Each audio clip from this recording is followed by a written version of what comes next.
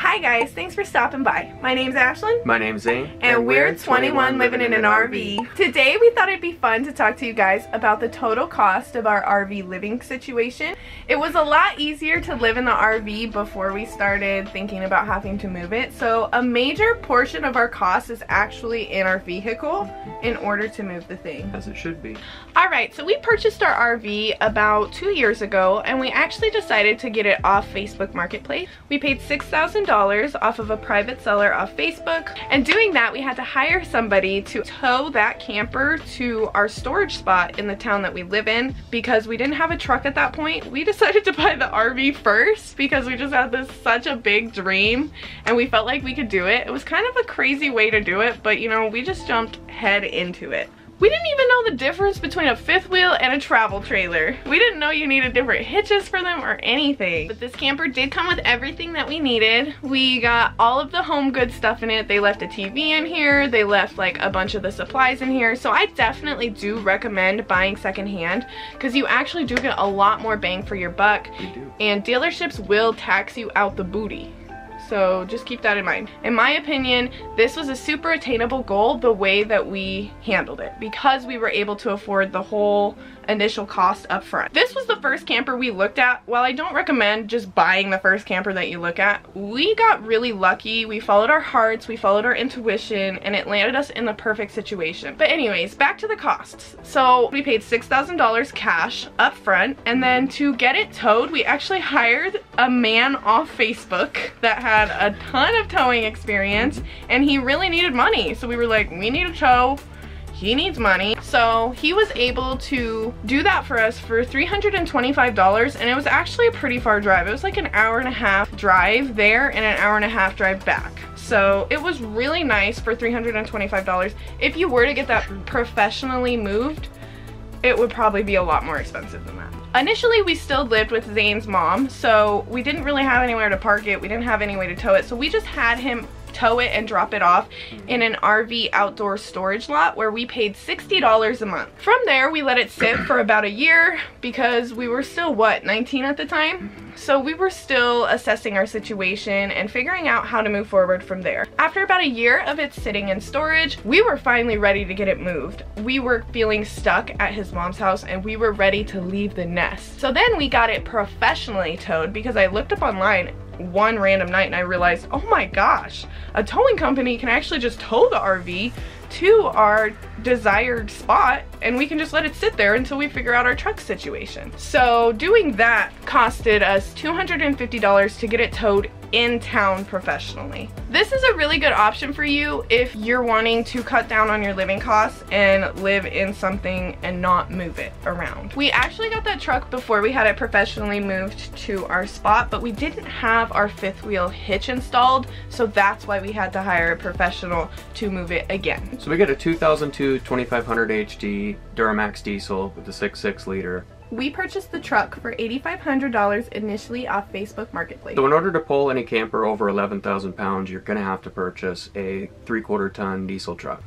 A lot of people want diesels right away with their first truck with something cheap and easy to tow, but when they break, they do get expensive. Every single machine will have problems, so a rule of thumb, if you don't have a savings account over 10K or at least $5 grand in an emergency fund, I wouldn't recommend one of these trucks at all. When we first got the truck about a year ago, we knew it needed work, but it was also one of the proven most reliable model years. We wanted something reliable to tow our rig, regardless of if we had to put money into it. And we were always told growing up that the older things actually last longer than newer things. Which is very proven to be true. So this truck is actually as old as we are, fun fact. So instead of taking out a loan on a newer $100,000 diesel truck, we decided to redo the whole truck over the course of a year and give it what it needs. So when we first got the truck, it needed roughly $7,000 worth of work, so we took it in for a new front diff case and it was resealed. We took it in for a few different other seals, and as well as adding a lift pump, which is just generally for fuel security in terms of having it clean and making sure that the fuel system doesn't have too much stress on it so other components break. Roughly 4 or 5 months later, we got the whole front end done because it needed it. Those Chevy front ends only last about 100,000 to 140,000 miles, and that costed roughly about $5,000. So we got every single component in the front end replaced. Not even going to go through it, you can do your own research. So the truck ran for about a year without issue, and we originally bought it thinking we were going to have to do the fuel injectors anyway. Thankfully we got an extra year out of them because I did buy the lift pump. So buying the fuel injectors, I did my research and got the SAC tips, which are known to last over 150,000 miles, eliminating any of the injector issues that this year of truck had, which was the only issue that was said to be a long-term problem with this model year. So it's one thing to look into if you're getting one of these. So we got SAC 45% overs. They're a slightly bigger injector, so it gets more fuel. Obviously you have to have aftermarket tuning to make it run right. So the injectors were $2,000 themselves, and the labor to put them in, because the injectors are under the valve cover, and that ended up being $2,500.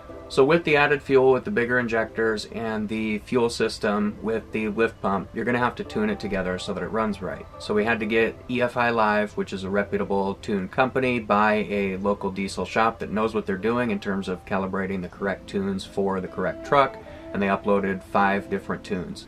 A single tune would only cost about $500, but with the DSP-5 switch tuner, it's going to cost roughly about $750 to get it installed by a reputable shop.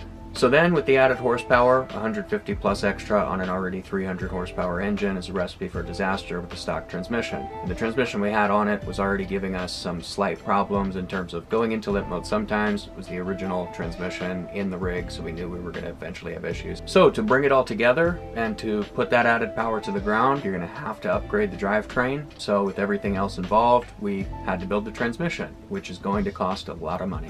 And that's where we're at today. What did he say was the high-end estimate for the transmission rebuild? High-end estimate's roughly around $7 grand, and that's due to inflation. It used to be roughly 5 to 6. So we're gonna see if hopefully we can get the lower end of that stick. And mind you, the transmission is starting to go out right before we're about to leave for a cross-country road trip. And we're not about to be on the side of the road in limp mode trying to get the rig back on the road. So we're grateful that it's happening before we leave, but it is a tricky situation to be in the moment. So now everything on that rig, except for the transfer case, has been touched, has been done, everything's complete, the truck's ready for the road. Alright, now that we've talked about the RV costs and the truck costs, I did want to get into RV insurance. Now, I'm not sure what other full-timers use. I'm not even personally sure if our RV insurance is full-time. So don't take my advice as the one truth. We're only paying for 6 months out of a year for our insurance, and that comes to $175 a month, and we go through Progressive. If any of you full-time RVers have any advice or what you go through for insurance, definitely leave it down in the comments because we're interested to know. So our insurance over a 6-month period comes to about $1,050. Now that we have talked about the RV costs, the truck costs, and the insurance costs, I wanted to get into the hitch installment. So we actually got our hitch off Facebook by the same man that towed our RV to the storage spot in the first place. And we got a Kurt sliding 5th wheel hitch. And we paid $450 to get that used off Facebook. Knew it would be what? $1,000. Yeah. And to get it installed, we paid $1,300. Yes, so to get it installed into his lifted truck, we had to actually go to a custom welding shop, and they then welded in the brackets that are able to support our hitch, and that was $1,300 alone to get it installed.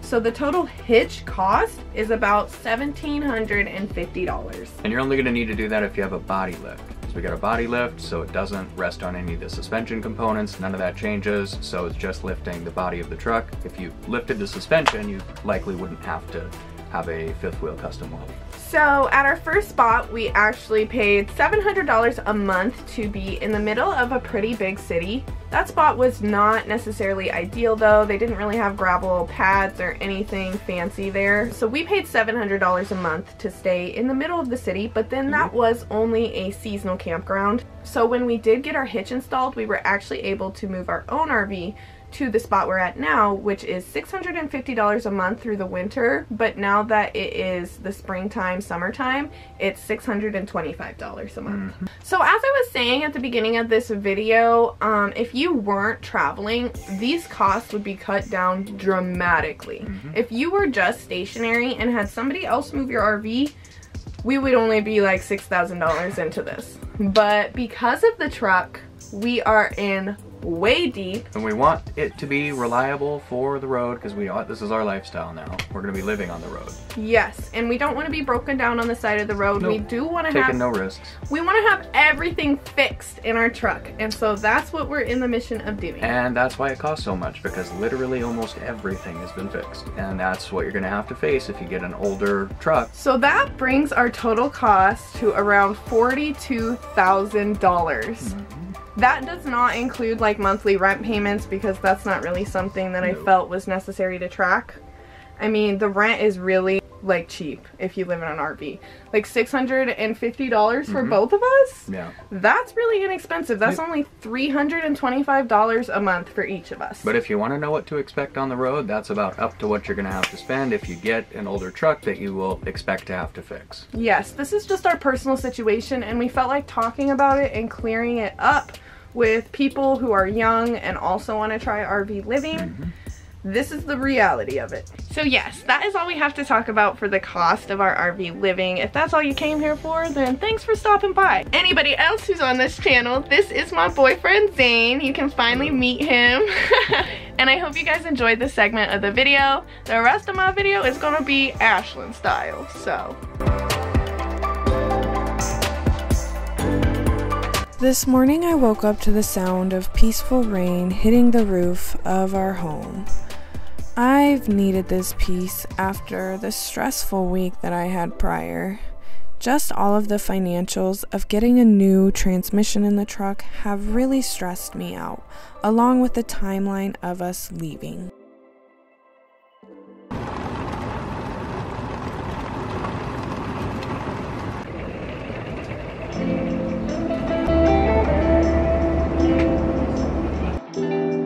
Y'all, this mountain of laundry has only gotten bigger and bigger since I recorded this. No, I haven't folded it yet. I'm heading off to my class. I'm gonna have a good class today. So I just got done with my class, and it was a really good class. It was a 45-minute yoga school class. You guys know the drill. Since this video was talking about how much we spend with RV life, I thought there was no better opportunity to bring up our Wi-Fi situation. So how we get Wi-Fi here in our RV, I didn't want to risk getting something that wouldn't work everywhere. So this is totally not sponsored, by the way. We purchased this GlocalMe off Amazon, and the device itself was like $180, I want to say, at the time that we bought it. We bought it like a year ago, and it actually kind of just looks like a smartphone. It's powered with Android, and it uses data. It connects to every single phone tower in the area, so it always will try its best to get you the best connection, but you do get to pay for how much data you use every single month, which is a feature that I like because some months we use more, some months we use less. Our typical average Wi-Fi bill that we are doing this month is 100 gigabytes of data for $120. You know, that is kind of expensive because I know typical Wi-Fi where you don't have to track the data is like 70 bucks a month, but this is genuinely felt like the safest option that wasn't Starlink, that wasn't like overly expensive to get the initial setup. This one was super simple to do. It's been reliable for us so far, and I don't regret buying it. We just leave our little Wi-Fi device plugged in and put over here, and it just stays here forever. I really had to get my grocery shopping done, and we're on a tight budget because we have to pay for the transmission, so I only spent like $80, and I didn't get all my fancy food this time because you know what? We can't afford it right now, and that's okay. I'm so learning to be okay with it. So I just got my groceries and I put those away, but tonight for dinner, it's leftover night. I also found these pepperoni calzones from Aldi. That is always a great combination to have with leftover Alfredo, okay? And also, do not knock on these Aldi probiotic sodas. They're really good and they taste equivalent to Olipop or Poppy. Here's my little din-din. I dipped that calzone in some warmed up marinara sauce, and I didn't really film anymore tonight because I just have not been feeling my 100%, and that's okay. Also, since my vacuum broke, I've just been having to use this little hose attachment vacuum. I'm wondering if it's the vacuum belt though that got broken. Has anybody that's had a vacuum on this earth know what the diagnosis could be? Why is my brush roller not spinning? It's okay though. I'm really glad that we at least got a fancy enough vacuum to have all the extra attachments, so I'm not too worried about it. I've really been letting my housework get the best of me in this stressful transitional time. I've just kind of been letting everything build up, and sometimes that's okay. I think that life comes in waves and fluctuations. We're not always feeling 100% to do everything on our list, and that is so okay. I was so happy today to just sit in my clean home and be able to get my journaling done.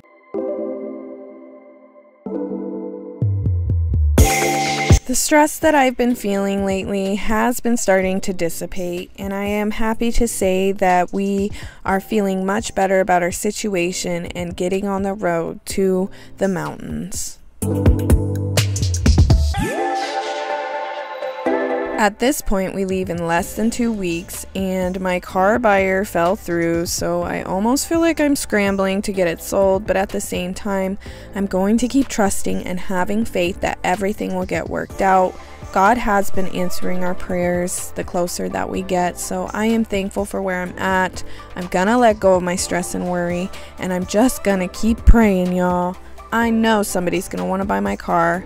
Everything is okay.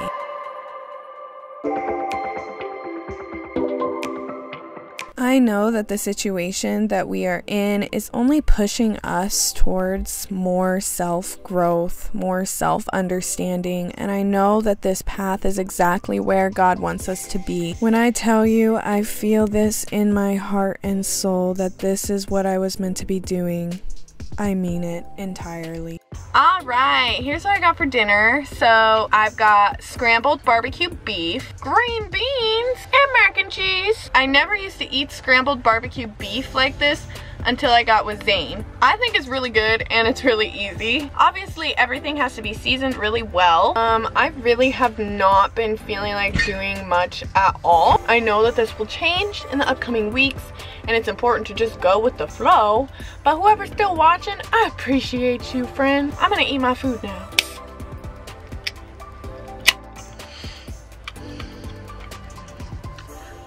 I am really excited to make YouTube my full-time thing. I am so excited to put so much effort into my videos. I even have a second camera that I can use. A really fancy DSLR. Okay. And I'm just really excited to just put my best foot forward. I know that I have this creativity inside of me. I just want to figure out how to express it. Making films and videos has always been a strong suit of mine, so I just really hope to make something out of this.